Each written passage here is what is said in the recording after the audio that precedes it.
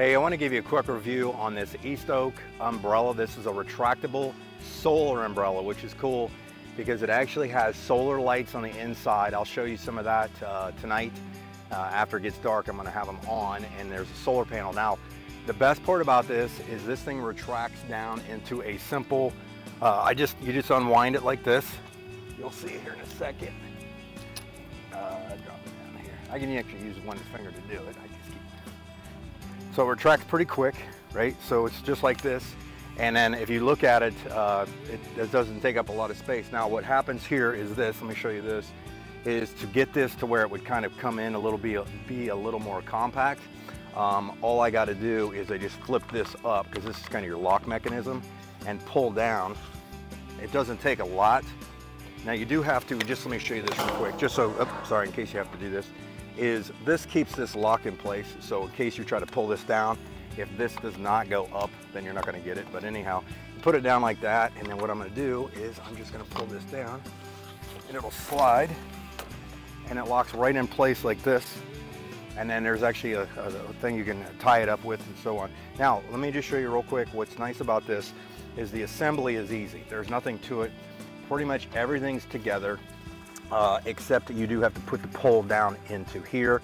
It just goes into there, and then you kind of tighten these little brackets, these little things right here. And then you just have to screw these on. It's only 4 screws, which is nice. And then these 2 pieces just kind of cross over together like that, and you screw them in tight. Now I would suggest, because this is a heavier top umbrella, and because of balance, you're gonna want to get either some stabilizers or drill them. I have them out here at my pool, as you can see. So if I'm out here in my pool. Now, last thing is, let me just turn this a little bit, is this is where the solar panel is right there. I don't know if we're going right towards the sun or not, but the solar panel is on there, and how that hooked up is you just basically take that thing and connect it, put it together. But if you're looking for one, I would even recommend 2.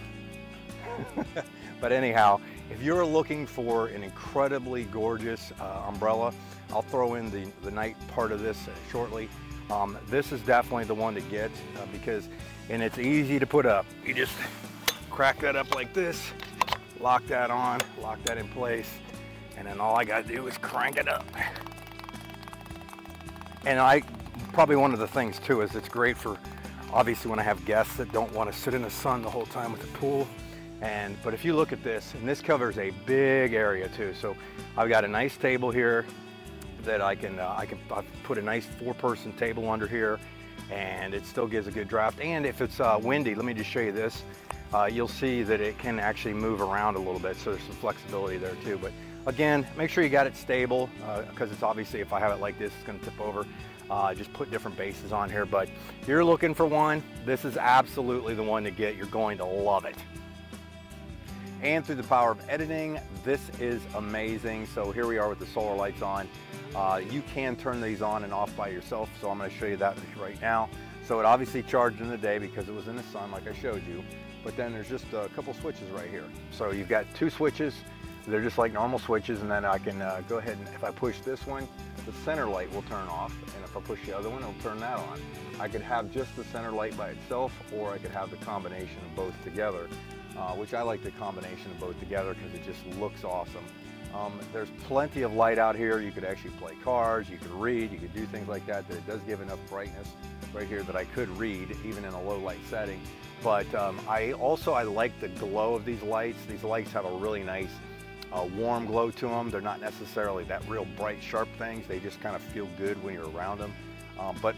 Plus, with it going out like that, it just gives a really good look to everything. So if you're looking for an umbrella that's going to change everything, and you're going to get a lot of great compliments on it, go pick one of these up. You're absolutely going to love it.